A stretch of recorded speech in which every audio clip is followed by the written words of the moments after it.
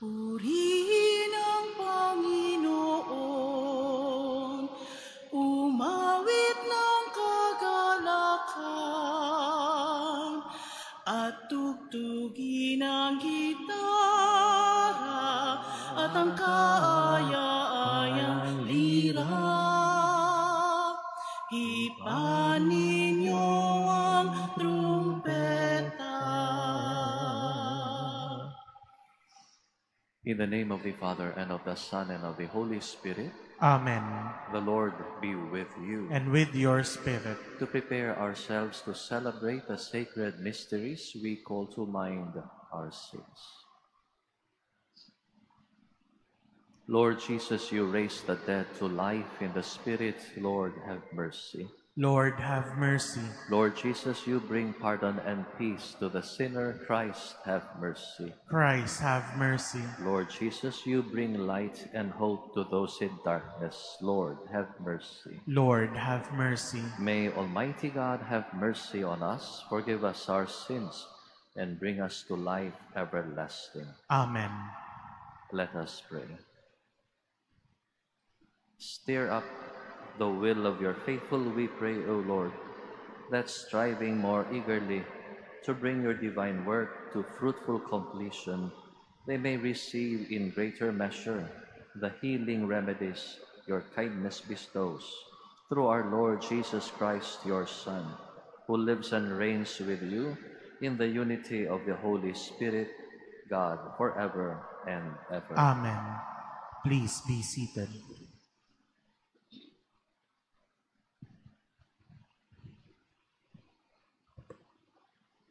A reading from the book of Revelation. I, John, looked, and there was the Lamb standing on Mount Zion, and with him 144,000 who had his name and his father's name written on their foreheads. I heard a sound from heaven, like the sound of rushing water, or a loud peal of thunder. The sound I heard was like that of harpists playing their harps. They were singing what seemed to be a new hymn before the throne, before the four living creatures and the elders. No one could learn this hymn except the 144,000 who had been ransomed from the earth. These are the ones who follow the Lamb wherever he goes. They have been ransomed as the firstfruits of the human race for God and the Lamb. On their lips, no deceit has been found. They are unblemished. The word of the Lord. Thanks be to God. Lord, this is the people that longs to see your face. Lord, this is the people that longs to see your face. The Lord's are the earth and its fullness, the world and those who dwell in it. For he founded it upon the seas and established it upon the rivers. Lord, this is the people that longs to see your face. Who can ascend the mountain of the Lord, or who may stand in his holy place? He whose hands are sinless, whose heart is clean, who desires not what is vain. Lord, this is the people that longs to see your face. He shall receive a blessing from the Lord, a reward from God his Savior. Such is the race that seeks for him, that seeks the face of the God of Jacob. Lord, this is the people that longs to see your face. Please all stand. Alleluia, alleluia, alleluia. Your words, O Lord, are spirit and life. You are the words of everlasting life. Alleluia.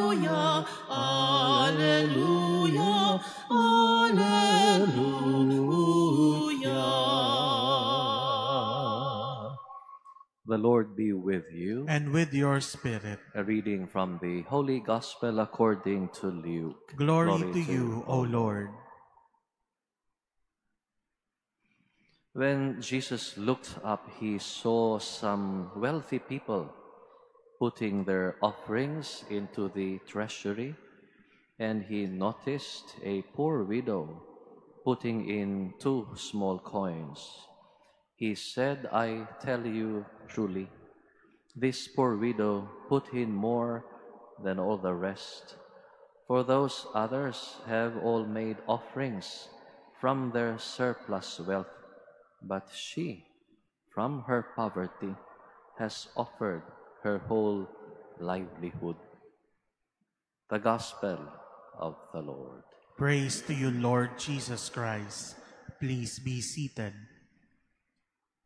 When we hear the story of the widow's mite, homilists would usually be developing along the theme of sacrificial self-giving, of generosity. Yun ang palaging tema sa mga mangangaral kung pag-usapan itong kwento tungkol sa barya ng balong na babae, na ang tema ay tungkol sa kabutihang loob, tungkol sa kagandahang loob. And some homilists, when they would develop an explanation or sharing of this story, will tell you, you have not given until you give sacrificially. Paminsan sinasabihan tayo, give until it hurts. Ano ang ibig sabihin yan? Ano ang ipinahiwatig sa mga salitang yon? Kung ito'y ating mapakinggan, ano ang ibig sabihin yan? Para bang iminungkahi na hindi ikinatuwa ng Diyos, hindi siya nasiyahan sa mga sumusunod sa Kanya, sa mga sumasampalataya sa Kanya, hanggang yung namimigay ay magtiis, magdurusa. Di ba? Parang ganun yung ipinahiwatig kung sabihin natin, o you give until you hurt, because that suggests God is not pleased with believers until the believing giver is suffering, that you resign yourself to a life of destitution. What is the proper insight of this gospel? That this is a misrepresentation of God's grace. And that is why today's gospel is not about teaching us concerning sacrificial self-giving. Merong mga ebanghelyo, may mga eksena sa ebanghelyo, kwento sa ebanghelyo kung saan doon itinuro ng Panginoon tungkol sa ating pagiging mapagbigay, mapagkawanggawa, tungkol sa kabutihang loob, kagandahang loob. But this gospel we just heard proclaimed today is not teaching us about sacrificial self-giving. It is not designed to talk about the principles of giving. The gospel today is all about the violence of injustice that perpetuates poverty. Balong na babae, walang pera. 2 barya, yun ang ibig sabihin ng mite, M-I-T-E. A Dutch word that simply means small coins, barya. And that is why a belief system, a religion built on the back of the poor is a false religion. It is a false religious system. Hindi po binati ni Jesus yung balong na babae sa ating ebanghelyo, hindi niya sinabing, "Uy, pinagpala ka. Pinagpala ka dahil dinala mo yung sarili mo sa karalitaan." Hindi sinabi ng Panginoon ang kaharian ng Diyos para sa ganitong klaseng mga tao na yung huling pera nila, wala na. Our Lord did not say the kingdom of God is like this poor widow who parted her final 2 coins. So she would be living on the streets, begging on the streets, sleeping under bridges. Nakikita natin dito mismo sa ating bayan, sa ating lungsod. Yung naninirahan, natutulog sa kalsada, sa mga islands sa kalsada. Yung iba nasa ilalim ng tulay. Gusto ba nila yon? Gusto ba natin yon? Yung iba, yung bubong nila, skyway. Tama po ba yon? Ano sa palagay ninyo? So Jesus saw her action of giving her 2 coins to the temple treasury as a misguided choice. As a misguided choice. Kung tingnan natin yung kwentong ito, just as we would hear this same gospel 2 Sundays ago, 32nd Sunday in Ordinary Time, ito yung ebanghelyo din, mapapansin natin, iba pala ang binigyang pansin ni Jesus sa ating ebanghelyo. The truth is that Jesus was disgusted. Nasuya siya with what he saw. He laments that this poor widow is a victim of the misguided value system of her time. So in other words, those authorities, the scribes, the Pharisees, who, in Jesus' words, devour the houses of widows, who represent this kind of value system that teaches you to part your savings, to part your possessions until you have none, to surrender everything to the leadership, whether in church, in government, is manipulative. It is abusive. Kaya, yung pakikilahok ng balog na babae sa sistemang iyan, did we not see that it cost her everything? And it cost her more than it cost anybody else. Dahil nakita ng Panginoon, he noticed, yung mga mayayaman, they were giving, sure, to the temple treasury, but they were giving from their surplus. And this poor widow, pulubi na nga siya. Ibinigay niya ang buong ikinabubuhay niya, yung kabuhayan niya. Ibinigay niya. Tama po ba yun? So she is an example of the violence of poverty inflicted by a misguided, unjust value system.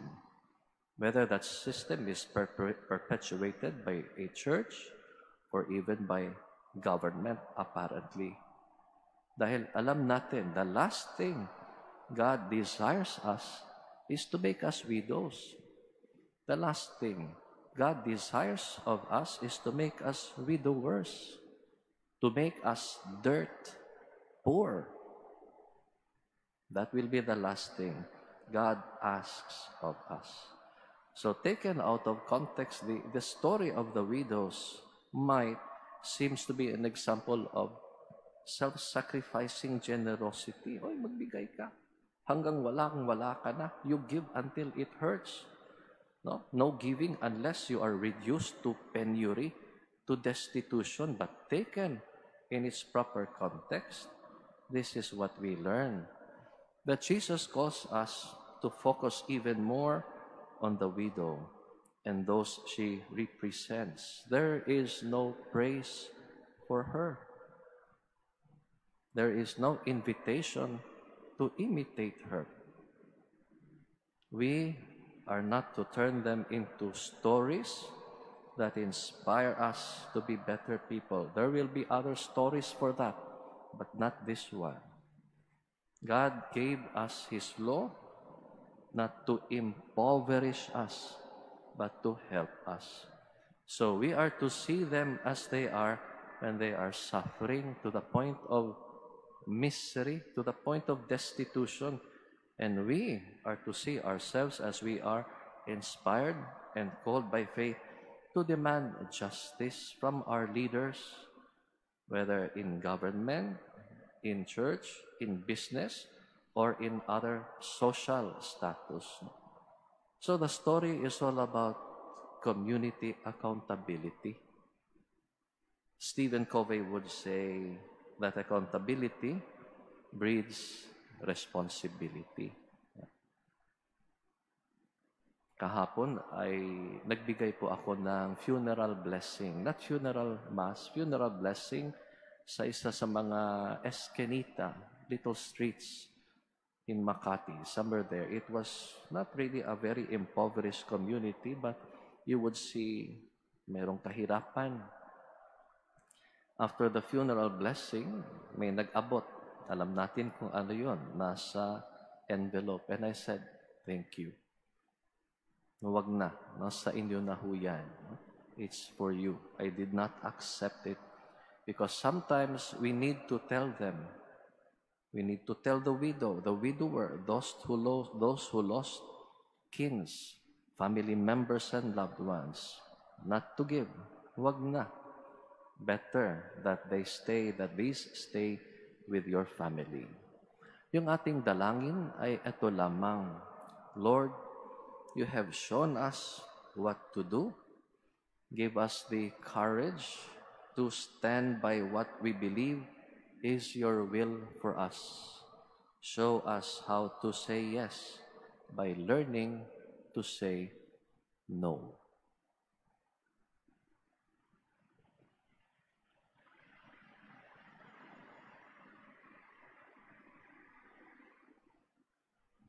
Please stand.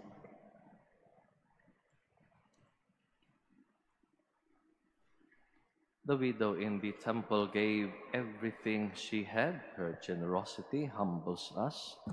But let us be generous too in our prayers for others, responding to the God who gives without ceasing. Our reply, God of generosity, bless us. God of generosity, bless us. That as a church, we may be generous enough to share not only from our abundance, but from our own poverty. Let us pray to the Lord. God of generosity, bless us. That public officials may be freed from greed and abuse of power. Let us pray to the Lord. God of generosity, bless us. That widows, single parents, and orphans may grow in holiness and be blessed with God's love. Let us pray to the Lord. God of generosity, bless us. That the sick may unite their sufferings with the sufferings of Christ. Let us pray to the Lord. God of generosity, bless us. That our deceased relatives and friends may be welcomed to God's eternal home. Let us pray to the Lord. God of generosity, bless us. Heavenly Father, open our hearts to those around us so that we may recognize your presence in our neighbors and friends and discover the happiness in sharing our life with them. We ask this through Christ our Lord. Amen. Please be seated.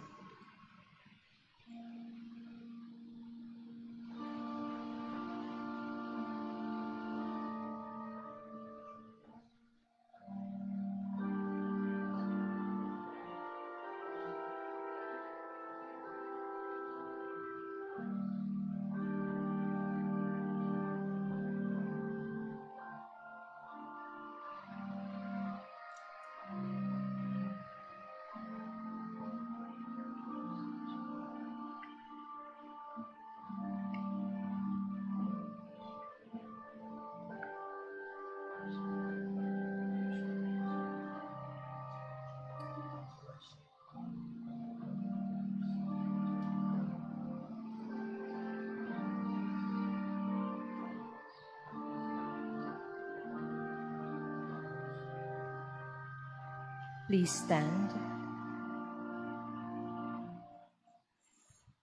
Friends, pray that my sacrifice may be acceptable to God, the Almighty Father. May the Lord accept the sacrifice at your hands for the praise and glory of his name, for our good and the good of all his holy church. Accept, O Lord, as sacred offerings which at your bidding we dedicate to your name, and in order that through these gifts we may become worthy of your love, grant us unfailing obedience to your commands, through Christ our Lord.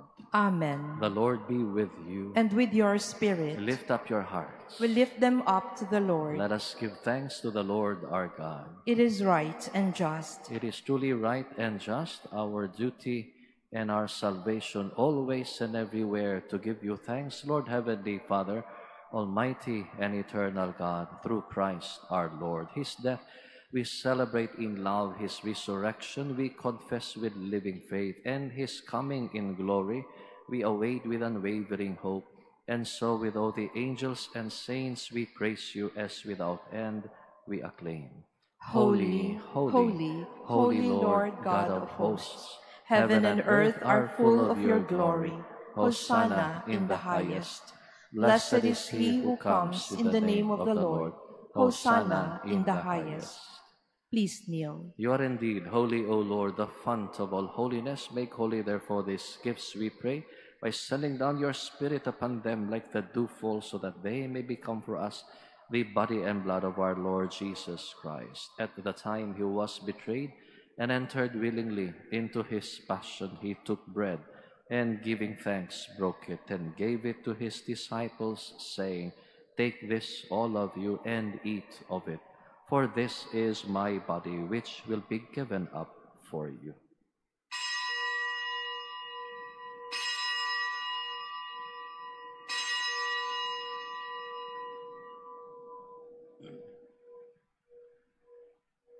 In a similar way, when supper was ended, he took the chalice, and once more giving thanks, he gave it to his disciples, saying, "Take this, all of you, and drink from it. For this is the chalice of my blood, the blood of the new and eternal covenant, which will be poured out for you and for many for the forgiveness of sins. Do this in memory of me."